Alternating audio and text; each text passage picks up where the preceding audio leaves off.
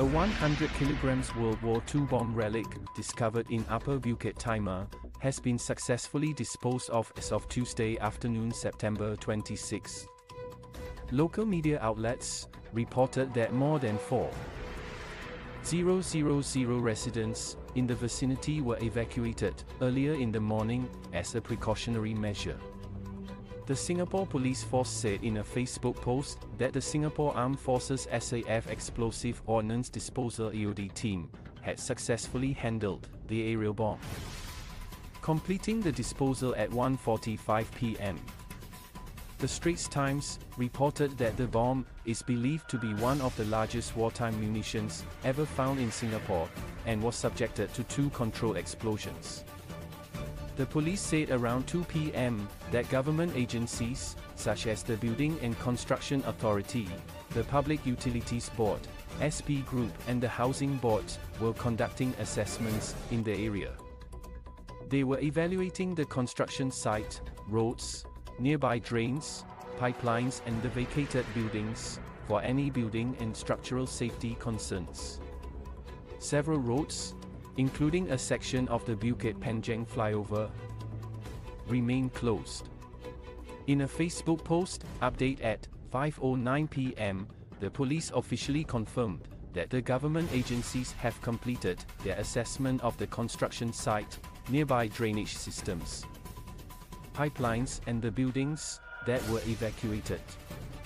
They have assessed that the affected buildings and roads are structurally safe.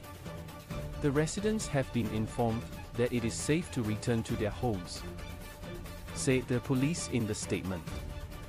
In a Facebook post on the same day, Foreign Minister Vivian Balakrishnan, also a Member of Parliament for Holland Bukit Timah GRC, expressed his deepest appreciation for the successful disposal of the World War II bomb relic.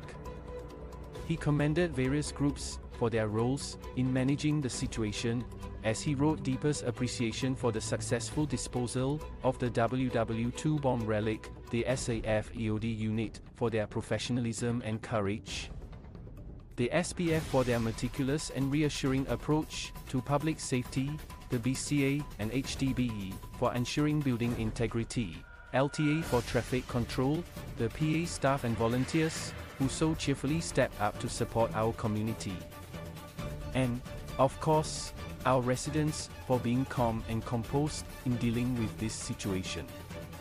The war relic was initially discovered last week at the construction site of the upcoming MIS condominium, as stated by the police on Monday. Following this discovery, authorities were alerted, and the SAF EOD team determined that it was unsafe to move the war relic. Consequently, the decision was made to dispose of it on site. To ensure public safety, a 200-meter safety zone was established around the bomb, and the surrounding roads were closed starting at 11 a.m. on Tuesday.